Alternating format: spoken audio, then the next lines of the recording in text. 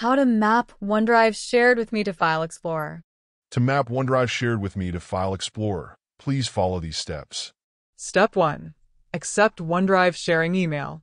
After the OneDrive owner sent you to the sharing link, you will receive an email with the subject.